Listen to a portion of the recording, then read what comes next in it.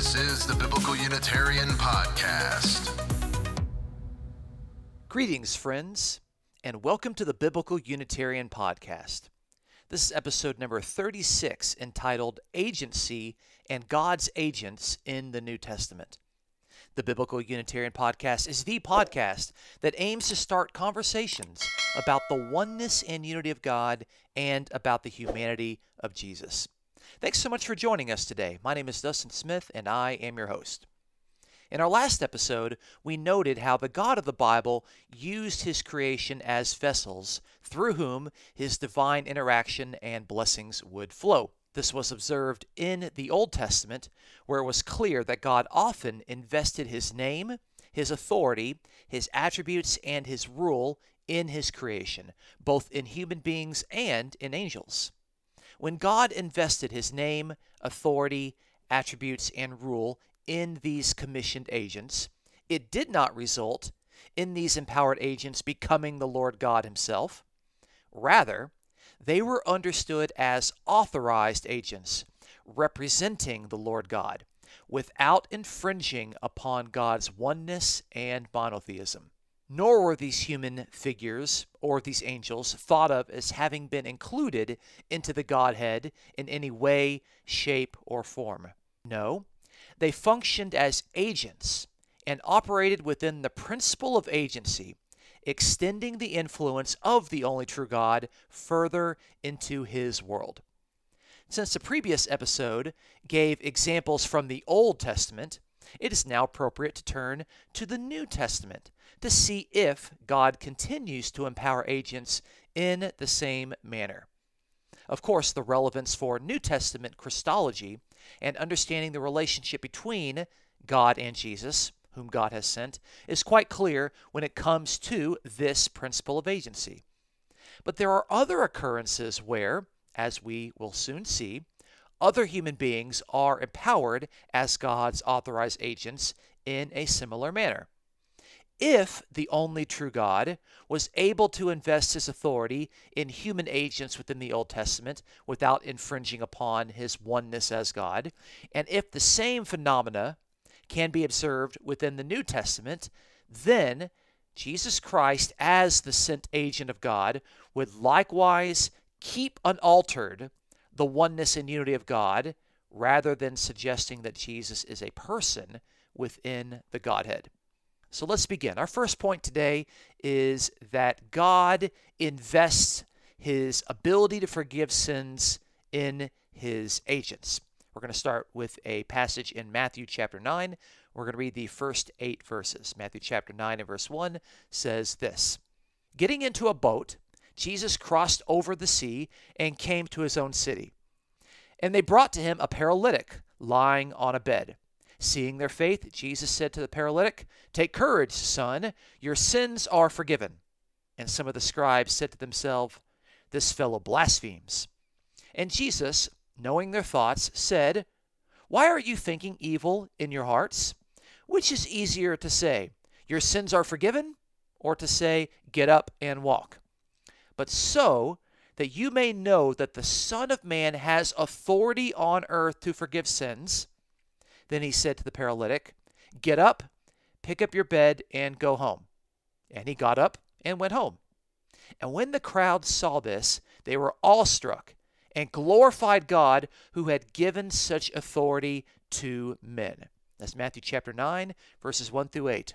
Here is an example where very clearly Jesus has been given the authority to forgive sins.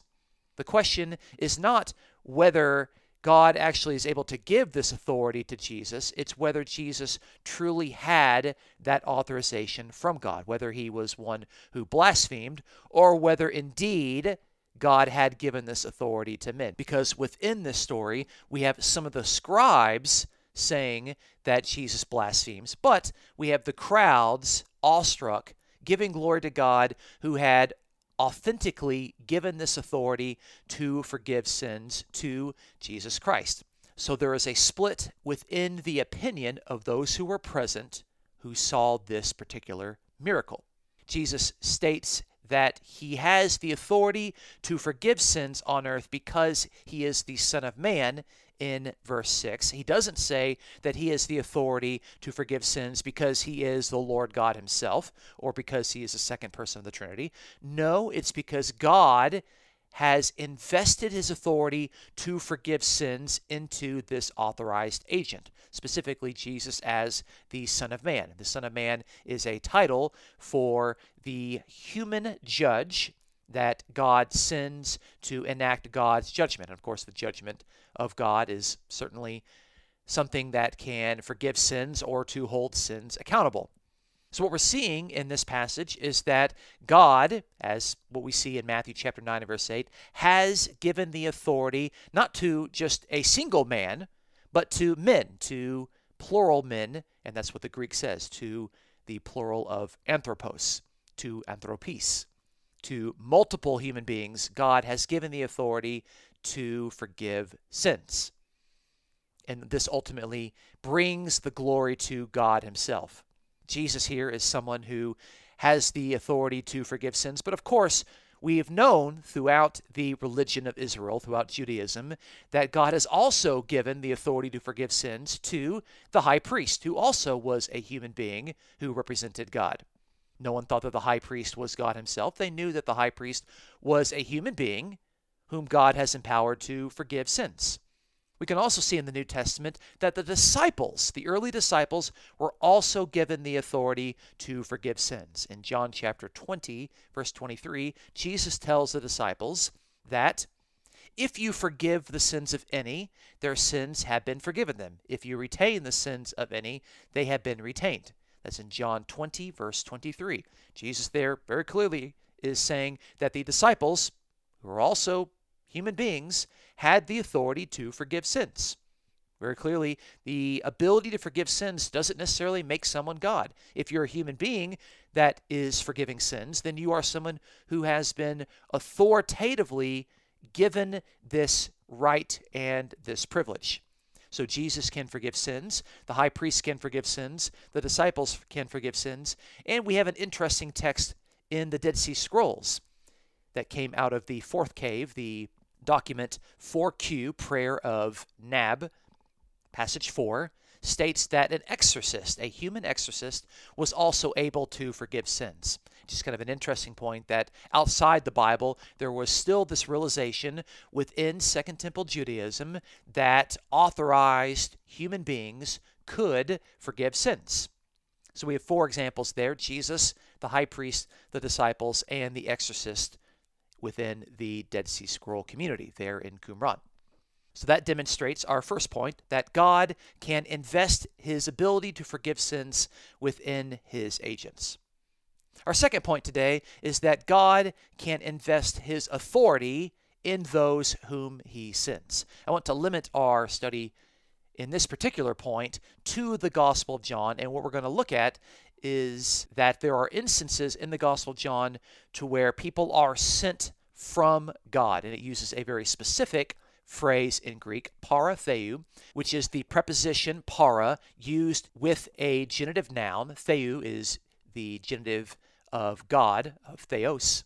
And so there, this particular phrase of being sent from God is used, we're going to see here, of 2 human beings. The first one is going to be John the Baptist. In John chapter 1 and verse 6, we see that there was a man sent from God, and his name was John. This is John the Baptist. Here in John chapter 1 and verse 6, John the Baptist is introduced as a human being who was sent from God. Sent from God. Not just sent by God, but sent from God, indicating that God has authoritatively sent this human being. Nobody thinks that John the Baptist was located in heaven at the point of this particular sending. No, we know that John the Baptist was the descendant of Elizabeth and his father Zacharias. John the Baptist was a human being, but to be sent from God indicated that God had authorized fully this particular person as his authorized agent, and John the Baptist surely functioned as a premier prophet making the way for Jesus and his ministry. So for John the Baptist to be sent from God did not indicate nor imply that John the Baptist existed in heaven at the point of his sending. No, to be sent from God with this particular phrase meant that God had given the authority and the authorization to this particular person. And of course, John the Baptist here is stated in John 1:6 as a human being sent from God. What we can see is that this phrase, sent from God, with the preposition para followed with the genitive, is used two other places in the Gospel of John. These are all three occurrences that we're looking at in our study today. And the other two occurrences are in reference to Jesus Christ. In John chapter 9, verses 16 through 17, we read the following. Therefore, some of the Pharisees were saying, "This man is not from God, because he does not keep the Sabbath." But others were saying, "How can a man who is a sinner perform such signs?" And there was a division among them. So they said to the blind man again, "What do you say about him, since he opened your eyes?" And he said, "He is a prophet." That's John chapter 9, verses 16 through 17. There we see again a difference of opinion regarding whether Jesus was truly authorized by God. We have the Pharisees on one hand saying that Jesus, who by the way they admit is a human being, this man is not from God, is not sent from God, specifically because Jesus doesn't keep the Sabbath in the way that the Pharisees think the Sabbath should be kept. Okay? So notice here, the issue is whether or not Jesus as a human being truly is sent by God, and that this question is resolved as to whether or not this person does things that a authorized prophet would actually do. Would an authorized prophet from God be keeping the Sabbath in the way that the Pharisees understood it, or would he be doing it in some sort of lackadaisical and casual way? The others, as we see in John 9:16, recognize that Jesus did perform signs. He did perform miraculous signs. So as an authorized prophet sent from God, he could perform authentic signs empowered by God. Of course, the blind man who was healed by Jesus the prophet, who demonstrated this miraculous sign, indicated that Jesus truly was a prophet. So notice there, for Jesus to be sent from God in John 9:16 had nothing to do with the destination that Jesus was at the moment of his sending. It had nothing to do, or had no sort of implication, that Jesus existed in heaven at the point of his sending. No, for Jesus to truly be sent from God, he had to do the things that God wanted him to do. He had to authentically demonstrate true signs, and he had to function as a prophet. Very similar to what we saw with John the Baptist. John the Baptist functioned as an authorized prophet from God, and the phrase "from God," being sent from God, had nothing to do with some sort of destination in heaven. Jesus here is also a man sent from God, just like John the Baptist was a man sent from God. Third passage here is in John chapter 9 and verse 33, to where the people are saying, if this man were not from God, he could do nothing. That is the crowds. They are saying there in John 9:33 that if Jesus, by the way, if this man were not from God, he could do nothing.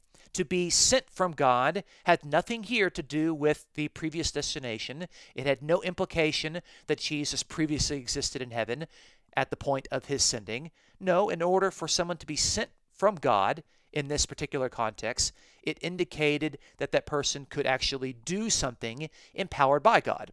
If this man were not from God, he could do nothing. It had everything to do with what this person authoritatively sent by God could actually perform. It was about what God had invested this agent to authentically do, rather than have any sort of bearing on the location of that agent when he was sent. So in all three of these occurrences, in John 1:6, in John 9, verses 16 through 17, and in John 9:33, where all three of the occurrences of someone being sent partheu, from God, within the Gospel of John, they all indicate that to be sent from God meant that God had invested his authority in the person whom he has sent. It had nothing to do with any sort of preexistence or the fact that the prophet might exist in heaven. That was not the point, that it had nothing to do with what this phrase meant. In order to be sent from God within the Gospel of John, that meant that God had invested his authority into this agent, and both of these agents, John the Baptist and Jesus, are described in these passages as human figures, as human beings. They are human beings whom God has invested his authority as prophetic figures, and they could speak the words of God, and they could perform miracles in God's name. There we see John the Baptist was sent from God, Jesus was sent from God, and you can look in the Old Testament, in the Hebrew Bible, and you can find that dozens and dozens of prophets were sent by God, and none of these persons originated in heaven in any sort of way. Our third point today is that God invests his name into his agents. God investing his name into his human agents. We have a very powerful and important passage here in Philippians 2, the Philippian hymn. And in Philippians 2, 8 through 11, we read this. Jesus, talks about Jesus, he humbled himself by becoming obedient to the point of death, even death on a cross. For this reason, God highly exalted him, and here's the key point, God bestowed on him the name which is above every name, so that at the name of Jesus every knee will bow, of those who are in heaven and on earth and under the earth, and that every tongue will confess that Jesus Christ is Lord, to the glory of God the Father. That's Philippians 2, 8 through 11. There we see that Jesus was obedient to the point of death, death on the cross, and because of Jesus' obedience, God raised him from the dead, and God highly exalted him, and at this resurrection and exaltation, God gave to Jesus, he bestowed upon Jesus, God's own name, God's own authoritative name. And this is the name that is above every name. Okay, God has invested and given his own name into Jesus, and not just at any particular time, but Jesus at his resurrection and exaltation. It's the resurrected and exalted Jesus who bears God's own name, God's name which is above every name. And notice, what does it mean that Jesus bears the name of God?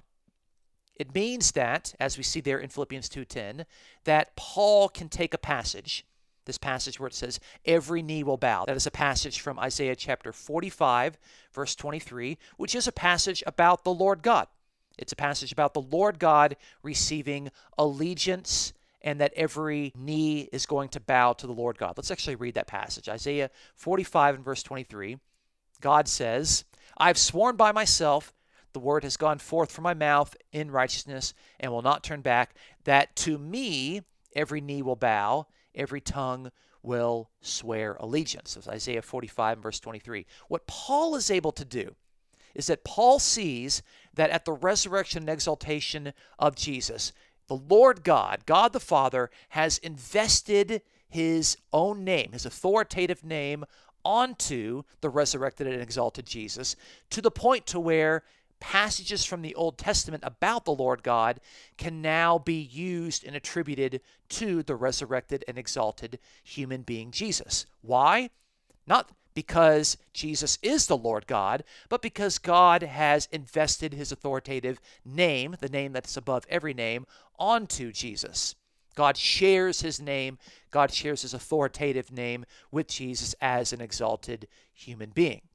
That's why this passage, which originally was about the Lord God, is now given to Jesus. Again, just to make clear for the listeners, for Paul to use this passage about the Lord God in the Old Testament in reference to Jesus now is not to say that Jesus is the Lord God. No, it's to say that God has given and shared his authoritative name with Jesus, and thereby a passage like this, which formerly was about the Lord God, is now shared and invested in the Lord Jesus, the risen and exalted Lord Jesus. And then we can see the caveat that Paul himself gives to this particular point. We see it there in 2:11, where it says, every tongue will confess that Jesus Christ is Lord, to the glory of God the Father. Remember, God the Father gave and bestowed his authoritative name onto Jesus. And this means that while people are confessing the lordship of Jesus and they're giving allegiance to Jesus, and every tongue